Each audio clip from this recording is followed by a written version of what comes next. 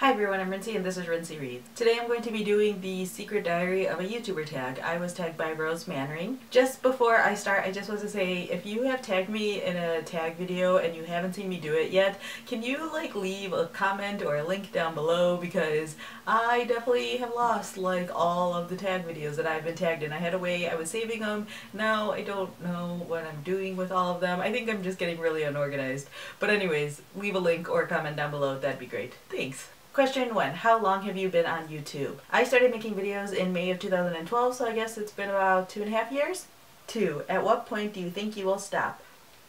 When it stops being fun. 3. The best thing? The best thing about doing YouTube is meeting other people who do YouTube. I kind of love everyone in the booktube community that I've sort of become friends with, and it's basically those friends and those connections that make doing this so much fun. 4. Worst thing? I don't know. I mean, I feel like the obvious answer to this is getting weird, hateful, gross comments, but that seriously rarely happens to me. I'm very, very lucky in the fact that I don't really get that many bad comments, and even my worst comments are usually still pretty nice. People might be critical of things that I say or do, but they're usually not jerks about it 90% of the time. So I feel like that's it, but at the same time that so rarely happens that it doesn't even feel like any big deal for me personally. 5. How many thumbnail options do you usually take? I am super lazy and I hate taking thumbnail pictures, so usually what I do is I screenshot my videos and then I just take my least derpy face and then I edit that into a thumbnail picture. 6. Who is your YouTuber crush? I'm going to go with Ron Lit and Jason from the Heavy Blanks, because they are probably the most beautiful people on YouTube.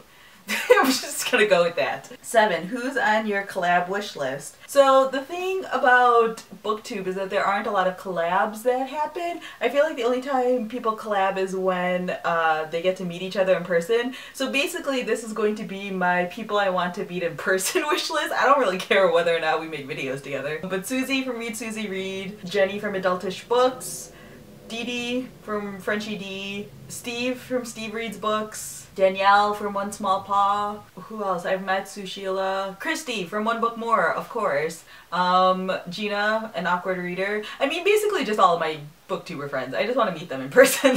Let's be real. 8. What are you wearing on your bottom half? So I know the protocol with YouTubing is that you usually wear pajamas on your bottom half, and sometimes I am wearing pajamas, but honestly most of the time when I have time to record, I'm usually recording things as I'm leaving to go somewhere or right after I come back from somewhere, so that way I'm already fully dressed with a reason. So I'm usually wearing a full outfit. So right now I'm wearing a top and jeans. I'm not gonna lift my leg like most people do, but I really am wearing jeans on the bottom right now, and it's because I just came home from being out in the world, so it's sort of just convenient for me. I never really record on the weekends when I'm just sitting around, because that doesn't really happen for me very often. I usually have a lot of stuff going on. 9. How long until you actually click record? Yeah, again, it's hard for me to estimate this because I don't really get ready before a video. The most I do is I set up my chair over here, because my chair doesn't normally sit here, it's usually at my desk. And so I'll move my chair into position, and then I go and focus my camera, and then I do a test shot of me just sitting in the chair for 10-15 seconds just to make sure I'm in focus, and then I'll check it and then I'll go and do my recording. 10. How do you feel about the YouTube community / culture? I mean, that should just be it. It is what it is. It's very much the culture of the world. I don't know, I'm not really a part of it. I feel like I could comment more about booktube culture. Maybe booktube culture is a reflection of the way YouTube culture is, but it's just everywhere else in the world, where there's some people who are really popular and there's some people who aren't, and you find your communities and your friends who have the similar interests as you do. I feel really it's just the real world, and I don't understand why people always get so confused by that. 11. What's your secret to a successful channel? I'm laughing while reading that, because I don't know. Is my channel considered successful?